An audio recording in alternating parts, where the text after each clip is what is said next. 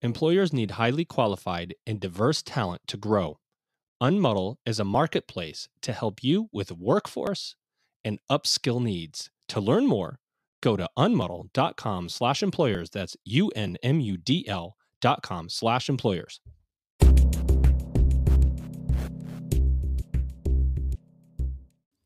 Welcome back, everybody. It's your time to EdUp on the EdUp Experience podcast, where we make education your business. Dr. Joe Salustio back with you again on another episode. We're up to like 300 and 400 something now. I don't know how many we've done, but a bunch of them. Interviewing people all across the land of higher education, business, and industry. It's been amazing. We just passed, as you guys know, if you've been listening, past 100,000 downloads of this podcast. Right at the end of 2021, Elvin and I had a bet whether we could get to 100,000. We actually ended at 106,000. I turned out to be right yet again, Elvin, and you wrong as usual. But we'll talk about that later. And then, of course, you guys know Kate Colbert and I have our book. We have a book coming out called Commencement, a new era in higher education, as seen through the eyes of 100+ college and university presidents that we are currently writing. We had a big cover reveal that you'll see by the time this episode airs. That will have happened. Appreciate your support on that book. Of course, there's a lot of insights from all these presidents and ed tech folks that we've interviewed.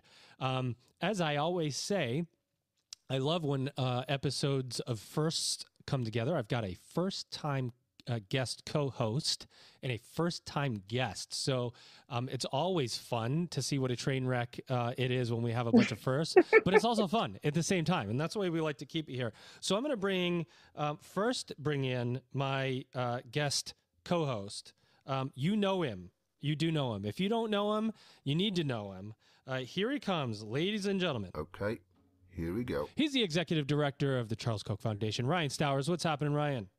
Thanks, Joe. I'm just happy to be here. Really honored to be here once again. Are you excited to be with me, or are you just fearful now that I'm going to just totally screw it up for you? I gotta be honest. I'm mostly excited about our other guests. No offense, but well, I guess none taken. Ryan is my first time guest co-host and already given me the business. I appreciate that because I like these episodes to remain nice and fun. And we've got a fun guest. And let's just bring her in, Ryan. No more about me or you, right? Here she comes. Let's do it. Ladies and gentlemen, Deborah Quazzo.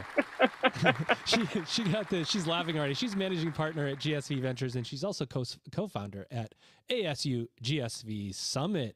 Deb, what's happening? How are you? I'm awesome. I have a lot to live up to now, so I'm gonna have to work it. Well, you know what? Only here at the EdUp Experience can you get like a applause at any time of the day, at any moment. That's good. What an honor to have you with us. We've got a pretty broad audience here of higher ed professionals all across the land. People, as I said, business and industry, ed tech. I want you to just lay the foundation for us. What is GSV Ventures for those that don't know? And what is ASU+GSV for those that don't know, although they've probably been living under a rock if they don't know? I appreciate that too. Yeah, well, it's, for, I guess the last 25 years, remarkably, certainly way before it was sexy, I've been involved with the education technology and education innovation space and have worn a lot of hats in that regard, investment banker, convener, and writer, and whatever, thought leader, I guess. And I have a partner in Silicon Valley, Michael Moe, who's been sort of the thought leader partner. And so we've been talking about the ed tech and education innovation space for a long time. Obviously not everyone's talking about it, but in 2016, we launched GSV Ventures, and GSV stands for Global Silicon Valley, by the way. It was, the concept that Silicon Valley is a physical place, but it's really a state of mind, and that innovation can happen everywhere. And certainly it is today. So we, in 2016, launched our first venture capital fund, GSV Ventures. We're now raising our third fund, but we are solely focused on investing in the pre-K to gray, as we call it, education space. So across early childhood, K-12, higher education workforce. And we invest globally. So we've been fortunate to be an investor. We were in Coursera, we were in Masterclass, we were in Turnitin, we've been in, we have an incredible investment company called Lead School in India in the K-12 market. We have Guild Education here in the US. in the higher ed space. So we've got a broad and diverse portfolio, and so that's that piece of the puzzle. That piece actually was really in fact, and that spun out's the wrong term, but inspired by the ASU+GSV Summit. 13 years ago, we partnered with Arizona State University, as we like to say, at a time when it was not completely obvious that ASU would have been the right partner for education innovation, education technology innovation, and all the other things they have now become famous for, academic excellence, et cetera. So we're very fortunate that we were able to partner with ASU at a time where they were perhaps under-recognized for the things that were going on under the hood. And we have built over the last 13 years what we think is a fantastic convening of folks across the pre-K to grade education, ed tech, and education innovation sector. And and what we love about it is that we like to call it a strange cocktail, because it's everything from leading philanthropists and foundations like the Koch Foundation, who is a wonderful partner of ours, to education practitioners from K-12 and higher ed and early childhood and workforce, to investors and 400 or 500 ed tech founders from all over the world, et cetera. So it's a great mashup of people who really want to change the world for good, as we like to call it. And our overarching mantra really is that all people deserve equal access to the future. And we believe that from our vantage point, access to high quality education, equitable access to high quality education, is a really critical lever in achieving kind of that mantra. So that's a mouthful, but that's the best I can do on an elevator pitch. Wow. I like it. Let me ask you this, but Ryan, before I bring you in, pre-K to gray, is that a gray meaning jobs or meaning the state of higher education, as it were? No, a gray means it's actually referring to age. So so we look at everything from early childhood all the way up through gray adults, which is where I'm heading. So no, that's interesting, and I like that because it implies lifelong learning too. It implies exactly, right? Educational technology, higher education, going until for your 100 years instead of your 4 years, if we are lucky to live that long. Educational technology has seen an explosion in companies in the last couple of years in particular, and coronavirus certainly was a one of the catalysts that I think produced that renaissance. Is it just crazy right now as it seems? I mean, you do see these stats about, I don't know how many billions of dollars are going to educational technology. Is it just literally left and right, companies coming from everywhere right now? Yeah, it's pretty interesting. Yeah, it was about $20 billion went into the category in 2021. And that's up from, in the old days, when we hit 5 billion of investment, it was everybody jumped up and down, screamed and yelled. I think it's representative of the fact that we have so many strong entrepreneurs coming into the category with strong ideas, and so many ideas opportunities really have been opened up we were heading in that direction with the pandemic, but the pandemic has obviously caused a lot of habit change and has forced a lot of people to consider digital alternatives, even if they had previously not been terribly inclined to do so. And so, while it hasn't been a smooth experience for everybody, certainly, we can all read the horror stories, particularly in the K-12 market, but for the most part, it has been a pretty dramatic sea change in habit and attitude and embrace of alternatives that can be digitally delivered. And of course, we need that because we have such massive, academic gaps and skills gaps throughout the pre-K to grade chain that those gaps will never be able to be eliminated without the benefit of scale, and it's very difficult to scale without the underpinning of a technology complement. So, yeah, it's crazy. I mean, it's very active, really fundamentally fantastic companies being built. We're all over the world. Actually, we're seeing education as an export has been a big theme for us. Companies all over the world, from India or companies in the U.S. education used to be extremely parochial. That was true of the higher ed market too. You guys well know. The parochial, nature, the parochial element has pretty much totally gone, and we're just, we're seeing great innovation happening all over the world, and then being transported from wherever that point is to other points all over the world. So that's pretty cool too. Yeah, I can back that up. I was in Doha for the Qatar Foundation's WISE Conference, World Innovation Summit for Education. Yep. There were a lot of technology companies there from, I don't know, all over the world trying to get a start and get into global education. And Ryan, I know the work that you guys are doing at the Koch Foundation, you're all over the front end of this stuff too. So let me pass the mic to you.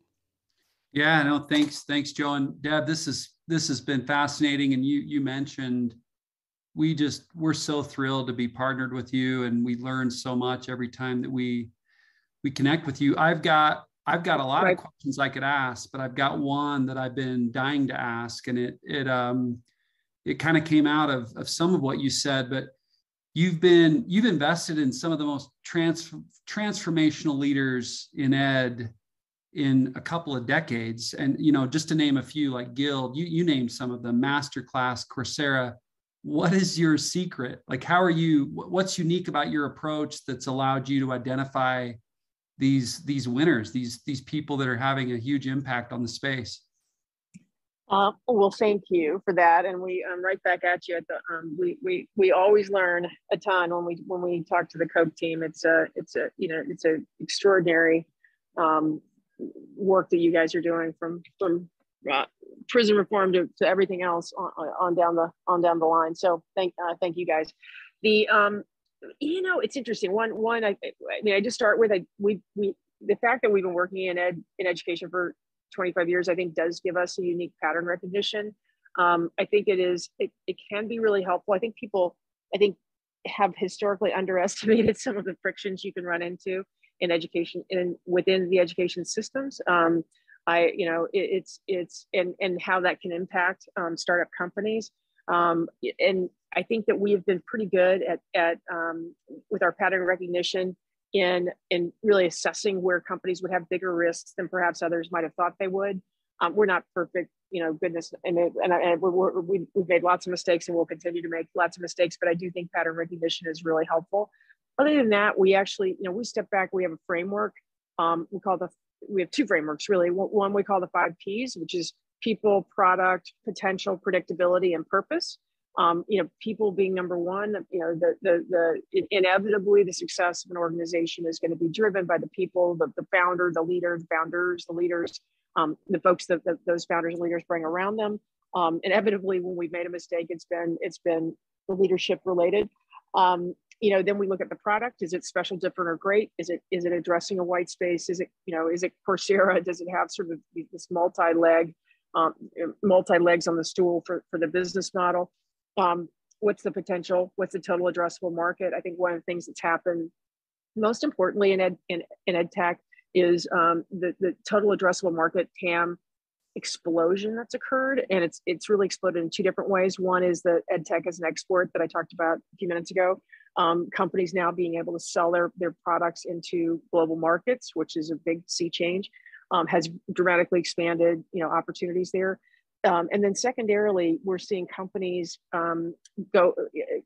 extend the lifetime value of learners along the pre-K to grade spectrum. So you've seen companies like Baiju out of India, or Eruditus out of India, or you'll begin to see the Coursera's of the world. Actually, in the not-for-profit side of ASU is pushed into the K-12 online high school market and into the corporate market. So you're seeing educational organizations extend their reach from pre-K up to gray and increasing lifetime value. So that has a big positive impact on potential for a company. And then and predictability around business model and milestones. And then we've always believed that purpose-driven companies are more successful. And so we're always looking for that piece of purpose. And then finally, we have this concept we call return on education, or ROE. And for us, we're an impact fund. And so a company an organization needs to be driving high ROE, and that means reducing costs. It doesn't have to hit, I mean, ideally they hit all, but the most don't, but at least hit some or all of these. Increase access, lower cost, improving learning and skilling efficacy, and providing leverage to the learning leader. And the learning leader could be a K-12 teacher or a faculty member in higher ed. It could be yourself, because there's obviously a lot of self-agency in learning today, or it could be an enterprise, a corporate learning provider.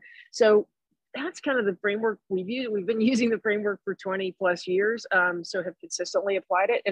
And I'd love to think that is kind of what's led us, Ryan, to some pretty good alignment with some of the best companies in the space.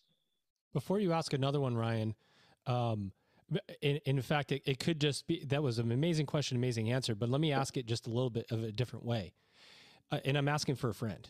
If my friend had a couple $1,000s to throw around, which company should he invest in?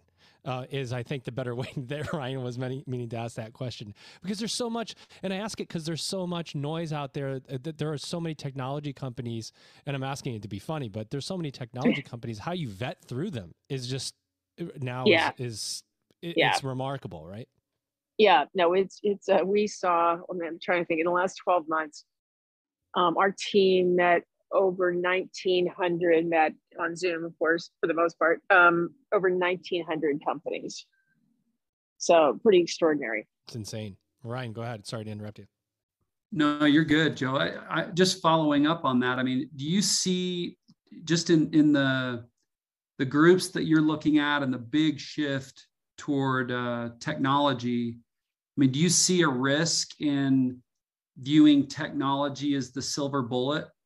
When you think about innovation, are there other fronts where innovation needs to occur? And how would you unpack that? What do you think the risks are there? Yeah, I think it's a great question, Ryan. And what I would say, I mean, the good news in the evolution of this space is that, and what we think education technology will become a $1 trillion tech category sometime in the 27, 28 timeframe, whereas previously we thought it was probably more in the mid 2030s. So there has been, just this great expansion of activity. I think one of the really, great, if you go back to the kind of the beginning, the 99, 2000 period, there was a lot of friction actually around this question. There was a real knee-jerk reaction by many. One, because we weren't a country, we weren't a world of digital natives yet, but a concern that these ideas were out to replace the human element of teaching and learning. And I think people quickly realized the most successful businesses, and that's why one of our ROE points is providing leverage to the learning or skilling leader, because it's actually about scaling. For us, it's about making the lives of teachers easier, making the lives of faculty easier, making enabling tutors to provide their services at scale. So I think it's moved from a concern that this is all about eliminating the people element of educational delivery to actually enabling the human element to reach people at scale, students, learners at scale, and to do it in increasingly engaging and high return ways as we get better and better at whether it's peer-to-peer or masterclass like video delivery or things like that. So I think I guess if anyone thinks that technology can be the silver bullet, I think they will always be wrong on that bet. It's got to be an enabler for great teachers and learners, and in the broad sense of the definition, to actually have higher impact on more people. So yeah, I think there's still some folks out there, and there've been a bunch, who think you can put a lot of measuring equipment into or a lot of technology into desks and measure everything that kids are doing and things like that, and that'll get there. And so far we haven't seen a lot of success in those kinds of solutions. And a lot of work around AI tutors and things like that. And I do hope actually we get to a place where those those types of solutions can be very effective, because again, I think they actually they provide leverage to teachers, and students. So I think we're actually, I'm in a pretty positive mode on that, in that kind of thinking, actually, at this moment, but we'll see. Because obviously there's a lot of new and emerging technologies still to come. We're just hitting the front edge of AI and NLP and machine learning and everything producing effective products in education. So it'll be interesting to see. One of the things that you said that I love, and I want to ask you about, just the vetting process again as we stick on it, is so much about technology is to enhance relationship. You would hope, especially in education, right? There's relationships we have, student to teacher, administrator to teacher, students, people. Technology should enhance those relationships and that learning. That's the great part about it. When we try to replace those relationships with technology, sometimes that's where it can't be a silver bullet. How much of what you do when you're looking at investments and you're looking at companies, how much of the research is about the student or the end user, how they're evolving using technology or accessing technology or data, or, you know what I mean? Because the student evolves or faster than the technology. Absolutely. And it's so funny. I just had this conversation with my partner, Michael Moe, today. So we're spending a lot of time on what's going on with Web3 and metaverse, which we're calling Everse, and what impacts that could have on learning and educational delivery. And it's pretty interesting because it's like, truth be told, I'm not going to want to learn as an avatar. That's not me.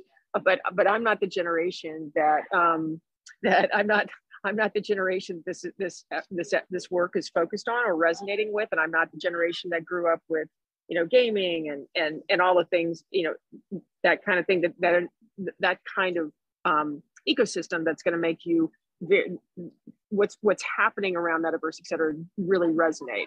And so I think you're dead on. Students are changing rapidly.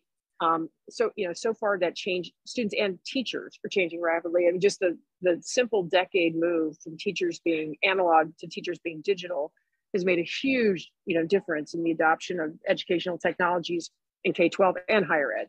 And so we have to all keep our eye on the student. And by the way, we also need to keep our eye on the gray part of the spectrum too, right? Because we're living longer. There are more, active adults in the other. And those are very different learners. In the gray part of the spectrum and the K-12 and higher ed part of the spectrum. So it's really, really important. It is completely obvious to us now that these new environments, the metaverses that are being built, that are going to be comfortable places for students to learn, to have peer-to-peer collaboration, to do project-based learning, to have very active learning engagement. And I think in a lot of the paradigms that we have, that we all grew up with, and speak for myself, but are static and not engaging and boring to the younger generation. So they have to be, the game has to be changed. And so we're totally, and we have part of our team really dedicated to everything, looking at everything around, learn to earn and all these sort of Web3 and metaverse developments that are really engaging a whole new level. That's the important thing that needs to happen, because I think students, if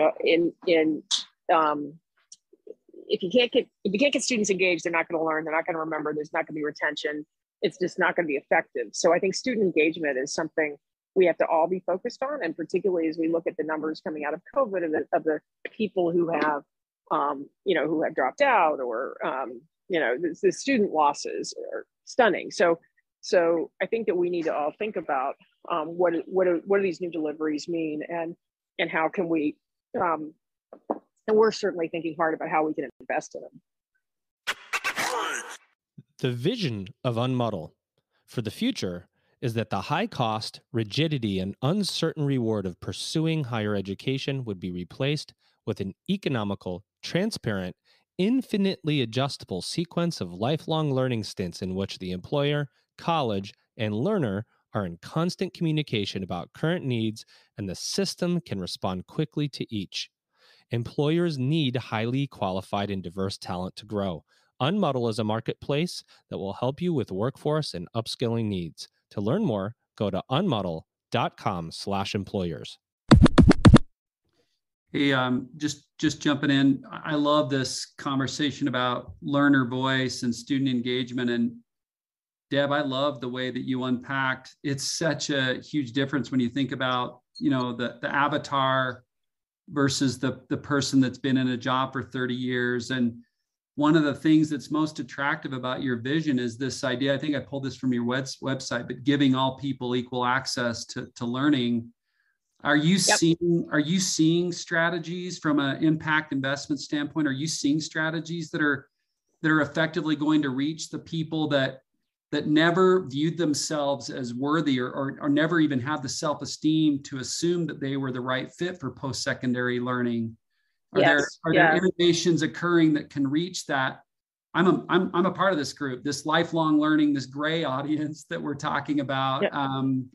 What are you seeing on the that? Learning or the gray, Ryan? Yeah, both. Oh, okay. Yeah. Trust me, I'm there. But we're seeing. We're very excited about. I talked did a call with a company in India yesterday, actually, who is aligned with Manipal University, which is a very high brand university in India, which is actually philanthropically funded by a wealthy family. And they have separately funded this company, which is leveraging Manipal to deliver high quality higher education to tier 3, 4, and 5 cities in India, which are where communities where people never get access to higher education, and they're having incredible traction. And the idea that this would be like taking, I don't know, one of the Ivy Leagues and saying, we're delighted to have our brand extended into a non-exclusive market, which is, I just think, fantastic, right? So if we can see more kind of movements like that, where people are willing, we'll do anything to make sure there are people who have not traditionally gotten access are going to get access at low cost and affordable, at affordable delivery. So I think we're seeing a lot more, a lot of activity like that, actually, Ryan. Actually Guild, you mentioned Guild. Guild obviously is, obviously if you know what Guild does, but Guild is what the revolution that Rachel Carlson, in her vision, was that tuition reimbursement and tuition assistance plans have been around in the United States forever. They hadn't been very highly utilized, and when they were highly utilized, they were utilized by sort of C-suite or middle management to get college or graduate degree credentials. And her revolution was, why don't we take these programs and actually have companies begin to think about them as ways to educate, further skill, upskill and reskill and side skill. There are all these kind of different strategies now, which is fascinating. They're frontline workers. So they're workers who may need a high school equivalency degree. They may need a college credential. They may need a certificate. They may need, to be able to move over from one job so they can then, climb into a higher paying job.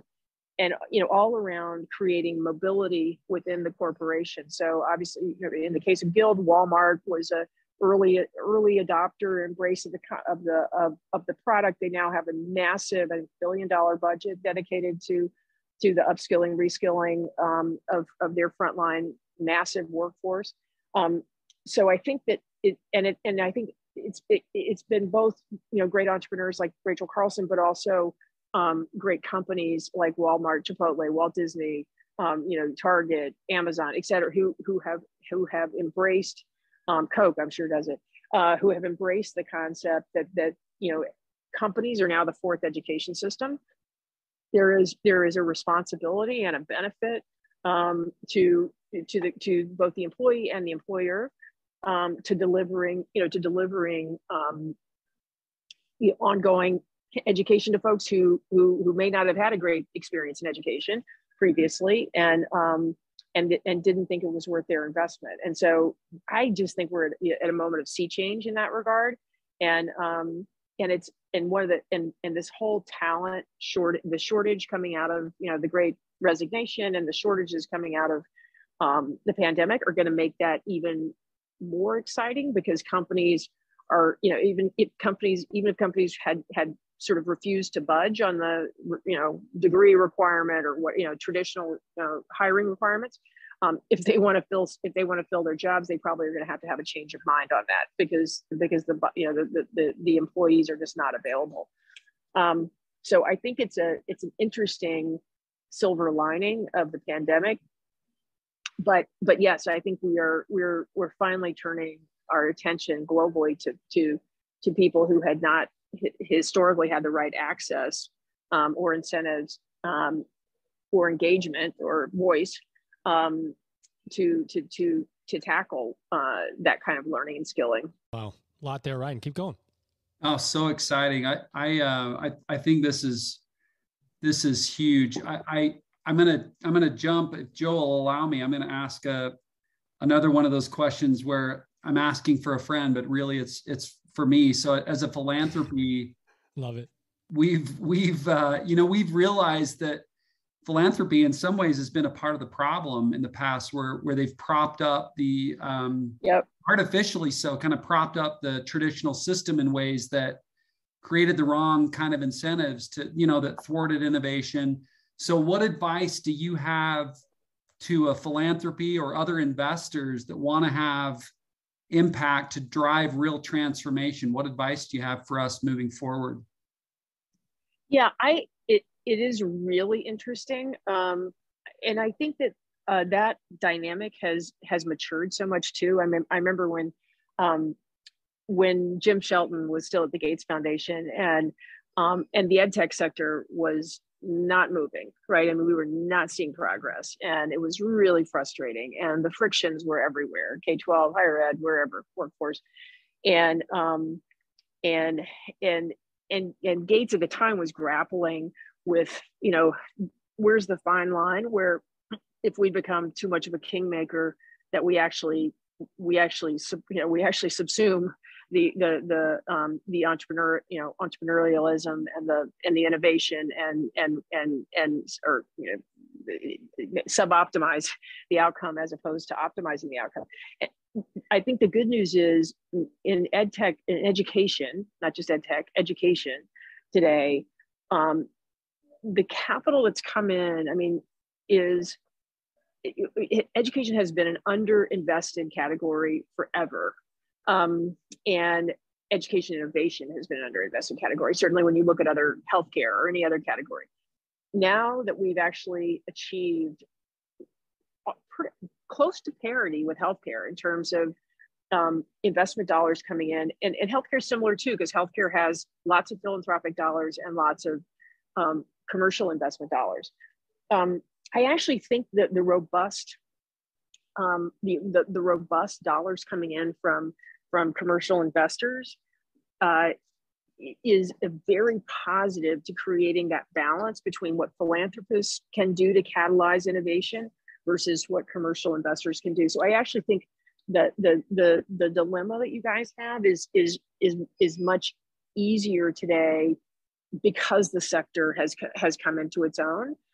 There's still, and you guys know this so much better than I do, there are still so many important places within the education spectrum that will not that require the seeding and the promotion of philanthropic dollars. Because they're just going to need to, it's like a plant, right? They need to get watered. They need to, and maybe not, they can get to a self-sustaining place, but there's still but there are many important places that remain that really require and demand.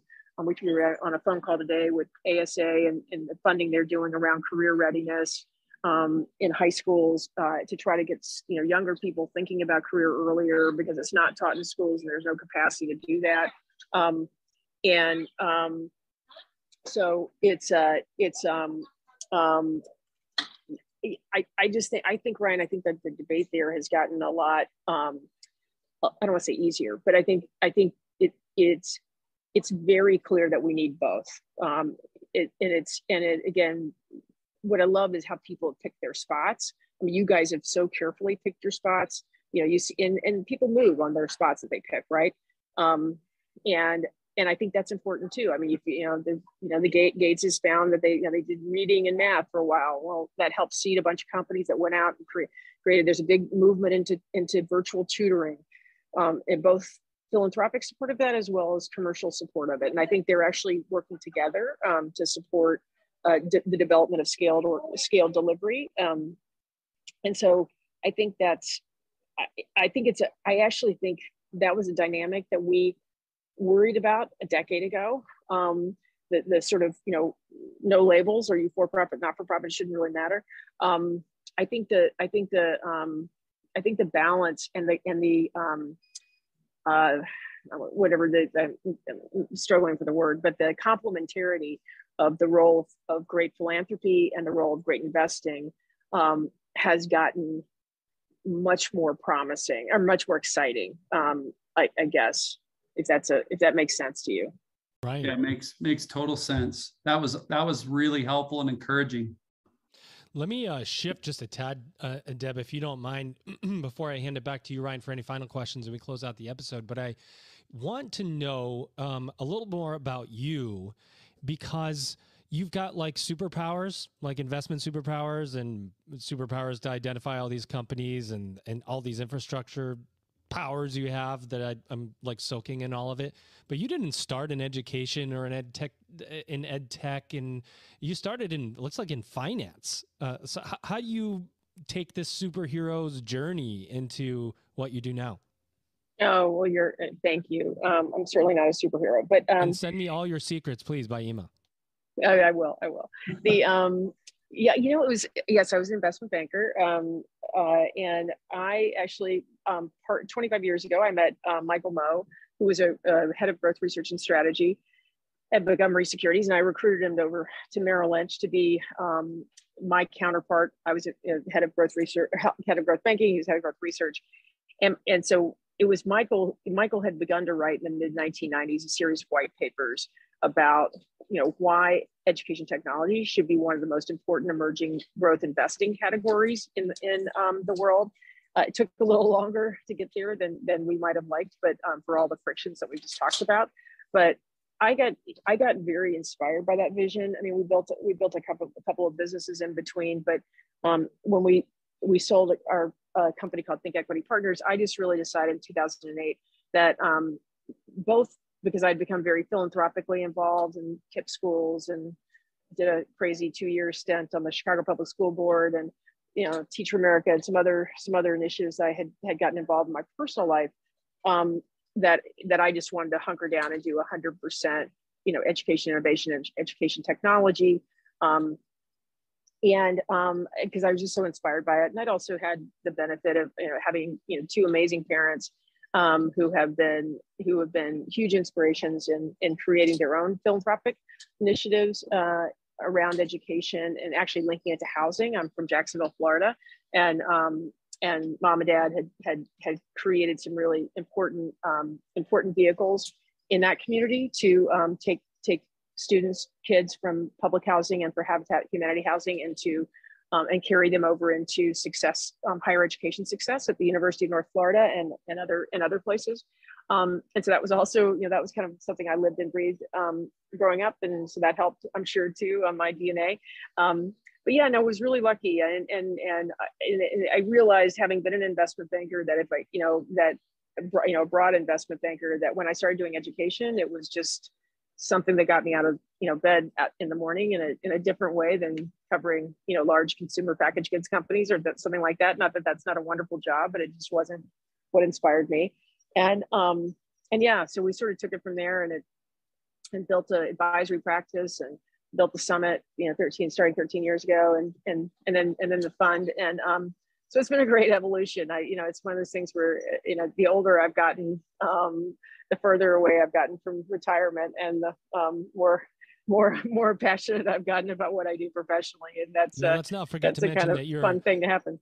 Let's not forget to mention you're a board member of every educational technology company in the United States, at least, it looks like from your LinkedIn. I'm looking at this going, how in the world do you do it? I mean, honestly, well, it's crazy. It's all synergistic. It's synergistic. That's the good news. It's synergistic. Oh gosh. All right, Ryan, over to you. Oh, you mentioned the summit. I am such a big fan of that event. And I'm just curious, given all the momentum, some of it unpredicted, what do you see as the next big step for ASU+GSV, the summit? Well, thank you for asking. Thank you for saying it. It's great. It's a labor of love, that's for sure. So we're taking our tack this year is a little different. Our overarching theme is Ed on the Edge. And we think that's got, sort of a sort of a whole series of meanings. It resonates everything from Web3 and the metaverse and what's happening there with emerging technologies to, society on the edge and the concept that if we don't address educational inequality and other key issues like climate change, that we're all going to be facing much bigger problems, and that education and the educational community is a really important solution or a really important group to be tackling some of our largest problems. So we're trying, and we do think we finally the education innovation technology sector has sort of achieved full sort of size and legitimacy in relative to other technology categories for sure, but also in terms of the issues themselves, perhaps finally achieving the appropriate level of global attention from a policy and every else perspective. And certainly, Coke spends much time and resources on that element of it. And so we want people to think very deeply about what we can do as a group to really address some of the deeply serious things that we're all facing. So we think and again, so we do like to run the gamut, Ed on the Edge, everything from metaverse and Web3 and what artificial intelligence or gaming or AR and VR can do, over to what do we as a group need to do to be thinking about related to education and climate change, for example. So we're hoping to amp up the conversation in that way, and it's just a little bit different, or a little bit of not different so much as an evolution from where we've been over the last couple of years. So we're really excited about April, and I think the crazy part is we're doing April to get back on our pre-COVID calendar. So that's what our hotel contracts are, and we thought, oh my gosh, there won't be enough time for things to be interesting between August and April. And the crazy thing is there's so much has changed in the space between August and today that we're almost overwhelmed by the number of things that we could talk about. So yeah, so we're excited. It should be a great program, and we're obviously all navigating our way through Omicron, but anyway, we're optimistic on that front, and really excited about what's coming down the pipe in April. So exciting! I got to say, Deb, you've got a really strong influence on Joe. He's so much better behaved on this one than he was. Yes, I am, because I'm waiting for my friend to get the information about where to invest all his money. No, I'm gonna mess with you. But Deb, let me ask you, because we here at the EdUp Experience, we've had the honor of interviewing a bunch of ed tech companies, emerging, big ones for sure, and there's so many that everybody would just go crazy, right? If you're a small ed tech company and you get an investment from GSV or working with the Koch Foundation, I mean, that's everybody's dream to be able to grow and scale their business. What advice do you give to these organizations starting out? They've got the idea, they've got the motivation. Is it sometimes I wonder, is there so many companies doing the same thing that it's hard to differentiate yourself now? I mean, what's that piece of advice that you would give to those out there looking to take that next large step in helping education? Yeah, I think you have to be really careful not to be doing, not to be a me too, an attempt me too. We certainly are seeing a lot of competitive activity in certain spaces where there are a number of folks sort of taking slightly different tweaks of something somebody else has done. So I think we're always looking for a clear differentiation, something that's really going to make a company special, different, or great. And so I think for an entrepreneur, I think it's really important to have one, to really see a unique opportunity, and then two, some of our best entrepreneurs are the ones that have gone, in looking for product market fit, have realized they needed to do, tweak this or pivot this way or whatever, and perhaps take the original vision, but reform it in order to get real product market fit, which is really the first indication that you're on the right track. And and I think it really is the most important first, product market fit is really the most important first indicator of whether you're using your time wisely or not. And so I think you really watch out on the you really do have to watch out on the Me Too stuff. Ryan, any final words? What are your final words today?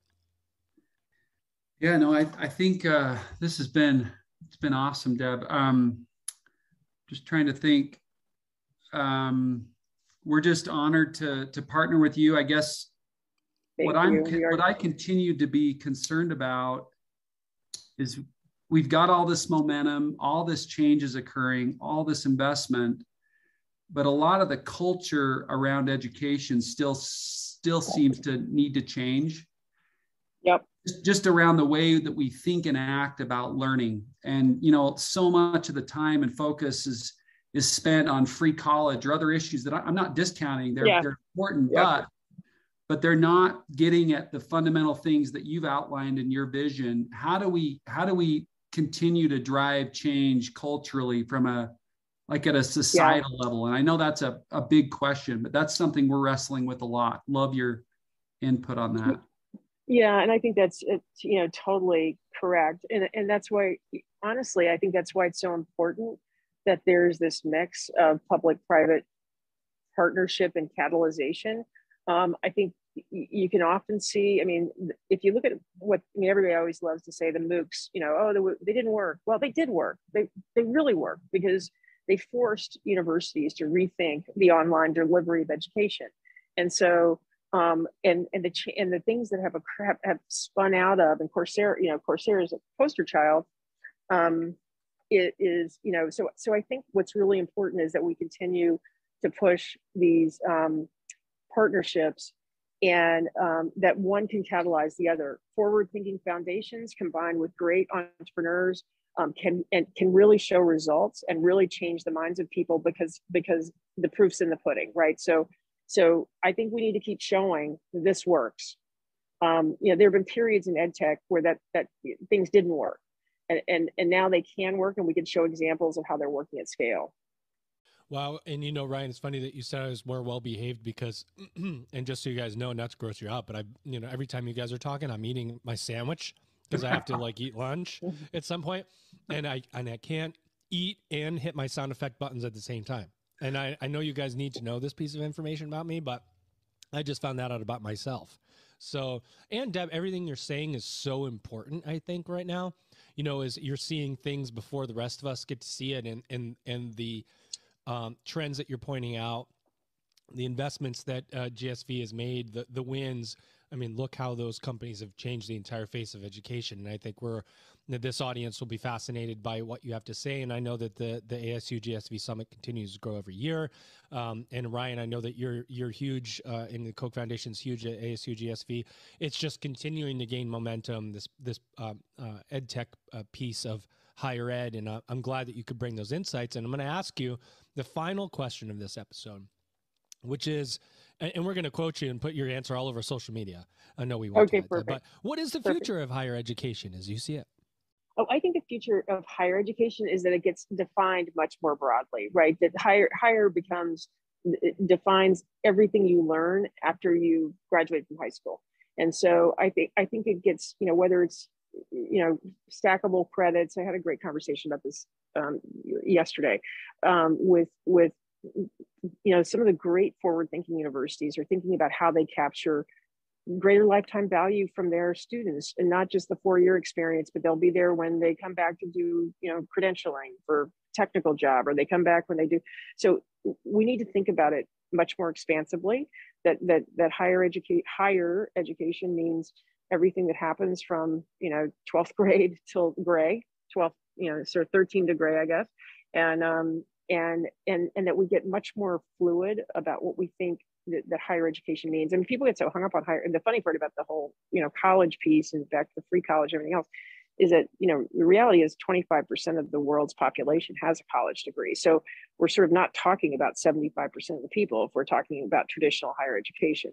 And that's, that in and of itself is a problem. So I think it is the embrace of a much more expansive definition of what higher education means, and how it's, how important it is to, again, giving all people equal access to the future, that not just 25% or 35%, but 100%. And so, that's my hope. I think we're seeing a lot of, employers change their attitudes about only hiring college graduates and being much more flexible about certificate acceptance and things like that. And I think that has to keep evolving for us to, be at sort of in my mind, the higher ed utopia. Mm. Well, you blew my mind today, Deb, with everything that you said. I really appreciate you coming on. Thank Ryan, you. how'd you feel about everything? Incredible. I'm with you. This has been an incredible conversation. Thanks so much, Deb. All right, guys. Thank you so much. I really appreciate your having me. It was awesome. Well, Deb, I got to give it. Wait. I got to give you the outro. But first, before I do, I gotta give Ryan his outro today. My first time guest co-host. Here he is, ladies and gentlemen. He's executive director of the Charles Koch Foundation, Ryan Stowers. Ryan, thanks for coming on EdUp today. Thank you, Joe. Thanks for having me. And of course, yet another standing ovation. Here it is. My guest today, Deborah Quazzo. She's managing partner at GSV Ventures and co-founder at ASU+GSV. Deb, an honor, and I mean an honor to have you here on the EdUp experience today. Thank you so much. Ladies and gentlemen, you just EdUp. Employers use Unmuddle to source talent directly from community colleges with a click of a button to commission needed training to develop existing talent. Highly qualified and diverse talent is absolutely necessary to grow in today's workforce. Try your free subscription today at unmuddle.com/employers.